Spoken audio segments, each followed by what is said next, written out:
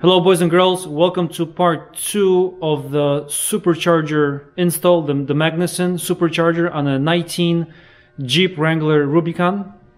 In today's video I'm gonna get to the lower intake, install a bunch of coolant hoses, relocate the horns, the two horns, relocate the outside ambient temperature sensor, mount the water pump, the wire harness for it, and a bunch of other kind of boring stuff which you need to get through to finish the install. So as always, like, subscribe, comment, and enjoy the video. Alright, I'm gonna install the clamp on the new hose first. Now I should probably make sure how I position this new hose. Okay, so it's gonna go like this. So with the clip facing up, this guy here, so if you do have to ever go back and disconnect it, it's going to be easier. Same goes for the clamp. So this hose is attached on the right side of the firewall. Alright, this is not easy. There we go. Okay, like that. Okay, they're saying to reattach this hose now, but I'm not going to do that right now. I'm going to leave it aside because I'm going to be working in this area here. So start with the lovely push pins that hold the injector harness.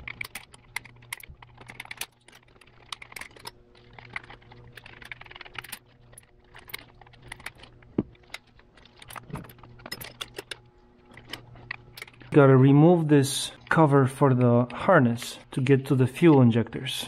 Is this on bolts or what? It's on push pins.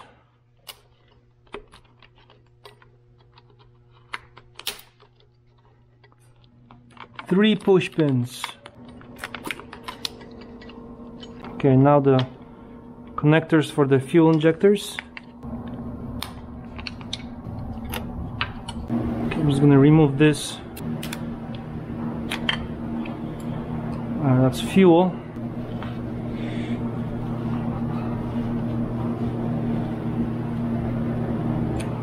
It's normal to spill, it's okay. Nothing you can do about it, just catch it.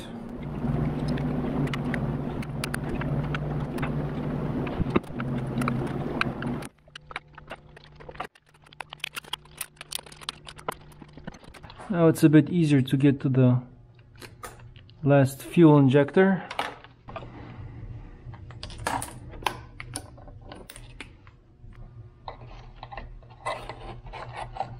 Okay, there's a push pin right there holding this harness to the lower intake. Oh man, there's another one. There's another one. A little farther. Oh, this one is not going to be that easy. Can't even get underneath it. Okay, I'm going to do it a bit differently. I'm going to remove the intake. I hope it's just the one. Okay, let's start removing the 8mm intake bolts. So starting on the outside.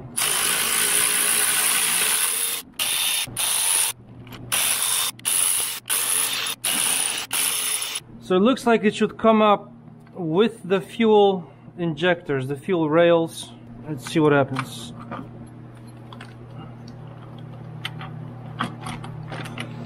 Yeah, that push pin is going to be a problem.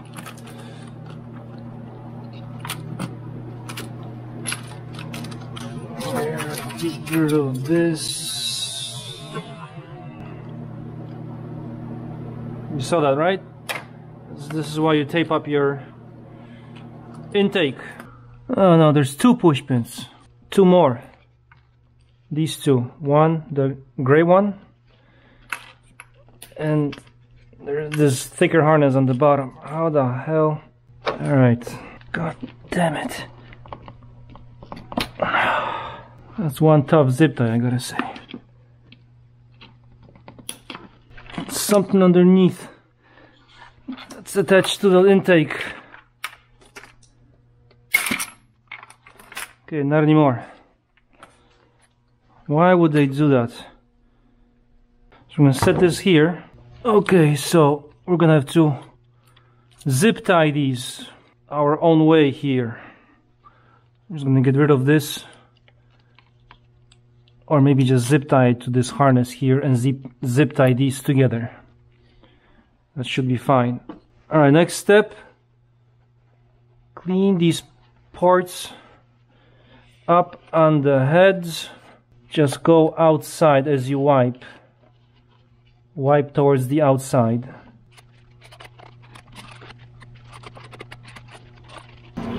Remember the PCV tube hose removed from the passenger side valve cover. Remove one fitting, cut it open, remove it and attach it with the new clamp they provided. The middle sized one. There's two. Attach it to the hose like this.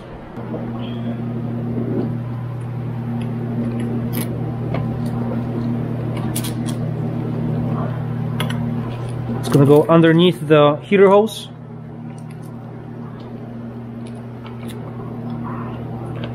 Something like this, and this is gonna connect to the supercharger. Make sure it clicks in. Now we're gonna take the transmission breather hose and clip it from this other PCV tube and attach it. It's probably too many attachments, but if you don't have to remove them, then don't. I might as well just run it this way like that.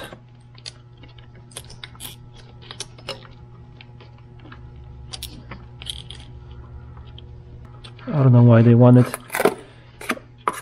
underneath the harness. I'm gonna play around with that later, see how everything else is gonna work out, and attach it to this hose here. Alright, take the VMV, the vapor management valve, this guy here, the two smallest clamps, that old line for that valve that you took out many steps ago. We're gonna remove both of these fittings by cutting the plastic hose open. Watch your fingers.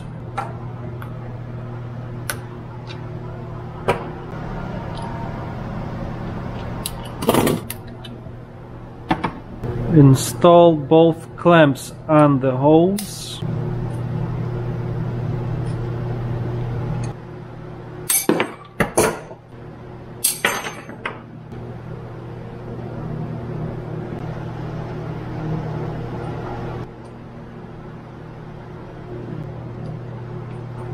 The 45-degree angled connector will go to the VMV. Make sure you lock it in. This needs to route this way. I'm gonna go with this one for now. And the connection is, it's gotta go underneath the heater hose. And it's right there. I hope you can see this. Okay. Again, make sure it clicks in. Pull on it lightly. Make sure it's in there. Okay, it's in there. I'm gonna cut this off.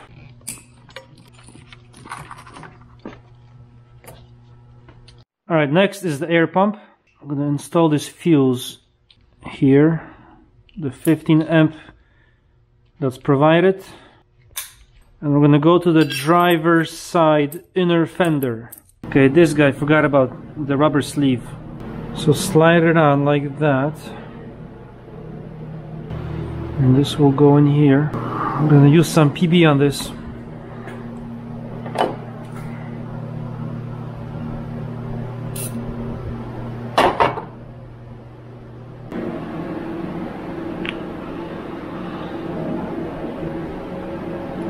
After trying a few locations, I did, as you can see from the picture, I've turned the pump a little bit clockwise.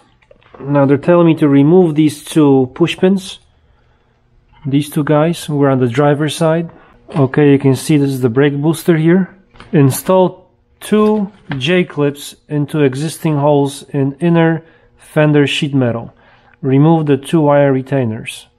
Okay, so obviously this, and then which two holes. So I figured, you know, can't really tell from the picture how the pump is located, but I had to do it differently than what they're telling me. Just remember that the bracket needs to go, you know, this kind of rubber boot, and the pump will hook. Everything will go from the top so it doesn't fall. So that's how it's gotta be. No really other way around it. And I'm gonna mount it right here like that. I still have the inner fender to install. I don't know how that's gonna work out. Hopefully it will clear it. I'm gonna have to move the pump somewhere else. I was thinking maybe over here there's a spot, but then this hose will kind of have a sharp turn to make. I can figure that out later, but for now it's gonna be right here.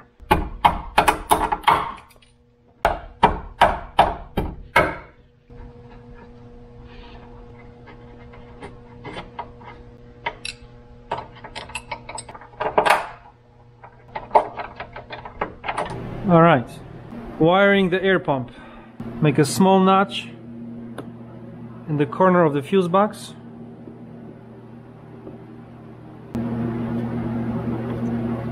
Okay, pull the yellow 20 amp fuse. Take the fuse spike and slide it on the fuse like so. It is kind of tight, but it's doable. Okay, I'm gonna install the fuse. Either way, doesn't matter. Whichever way it fits. Okay, it's hitting this plastic here. Just use the force.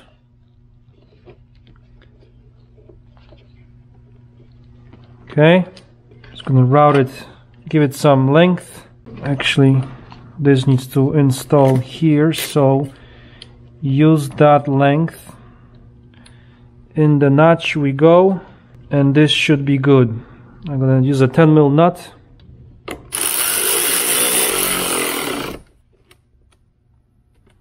And reinstall the fuse cover. Should have run it underneath this short harness here, whatever this may be. That's what we're gonna do right now.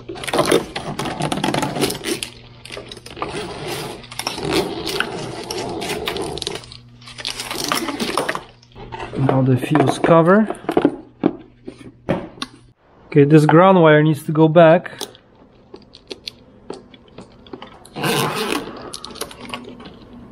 I may need some slack here. Okay, time to remove the fuse cover. I should have made it a bit longer. This ground wire. Make it a bit longer, Magnuson. I'm gonna use this 10 here to ground it.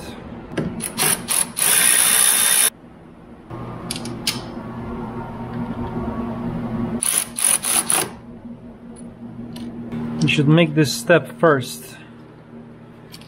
This stuff here, grounding and mounting the relay or tucking it in, whatever. I'm actually gonna go this way.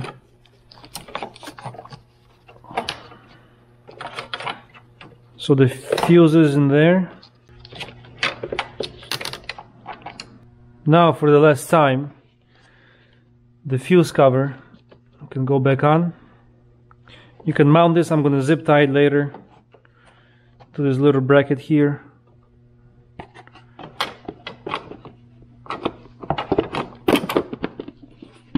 There.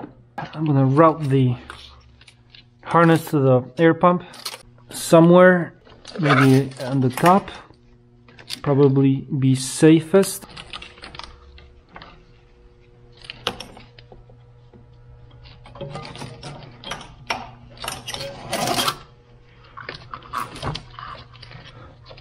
Okay, I'm gonna zip tie it there, zip tie it to here, zip tie it to one of these hoses down there, and fix it up here somehow. Zip tie it to the firewall here. Just make sure you zip tie the you know what out of it. Map sensor extension wire harness. AIT sensor extension harness. It's actually slightly different. The tab is to the left a bit, this one is in the middle. So you know what to do in cases like this. Use the force.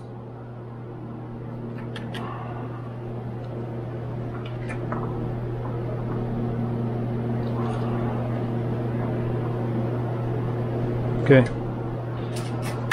Leave it aside. Next up is relocating the horns and the outside temperature sensor. Oh, which is here. This guy here.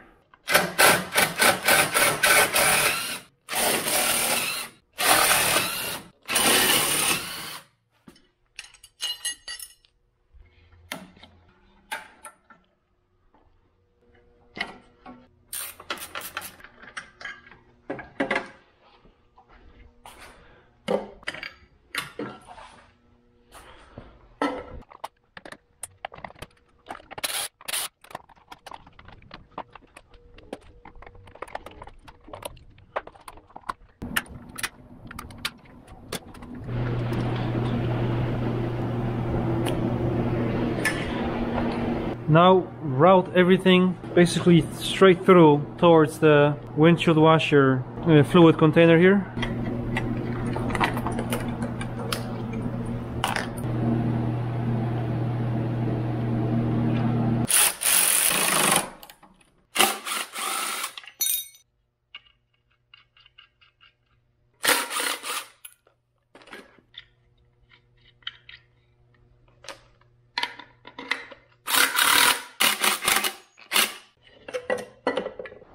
Okay, these horns, they're different. They're opposite of each other. Let's take this guy first. Now they're saying, see the bolts, the long ones that I have in here, that's where the PCM mounts on, but then these lower ones you can drill out and mount the horns, but there's a harness to the left. I mean, this, with this one, this would work. It's kind of a tight fit. But then this one works very nicely on this side. It would point straight down, and that's what you want. And the plug is clear. This should be okay like this. It is a tight fit, but at least they point down on both sides. So let's find a slightly bigger drill bit. This will work. Was it this one? No, not so easy on this side. The coolant hose is in the way.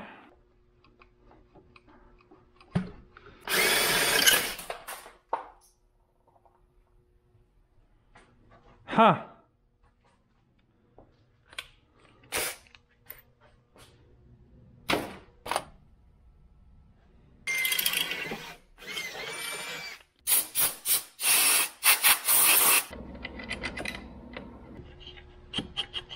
I'm gonna make this all nice and pretty later on. When I'm done with most of the stuff, then I'll know how to do it.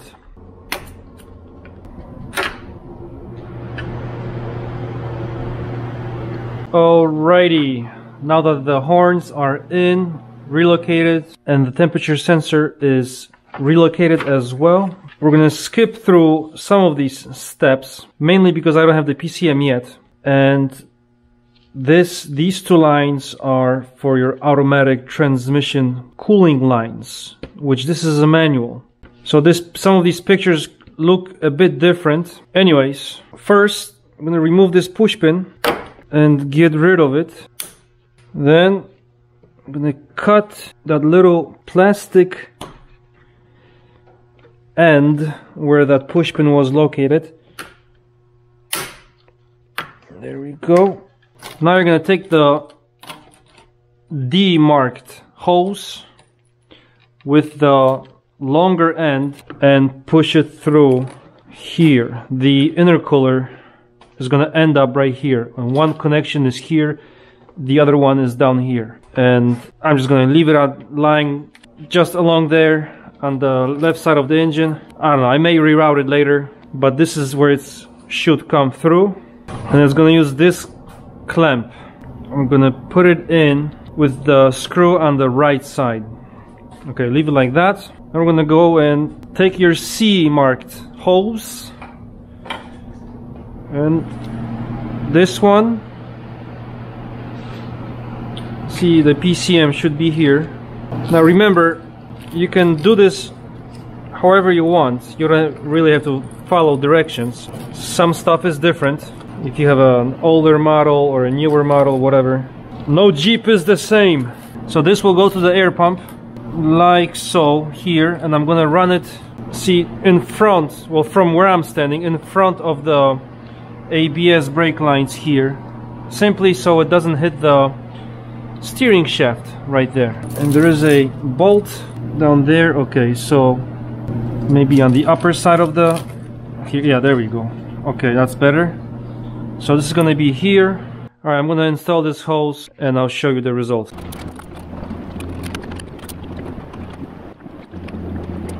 Okay, I routed the hoses somewhat. This one is the C hose. This is the C hose. This is the outlet of the pump. This is the inlet, and the inlet hose, this is it.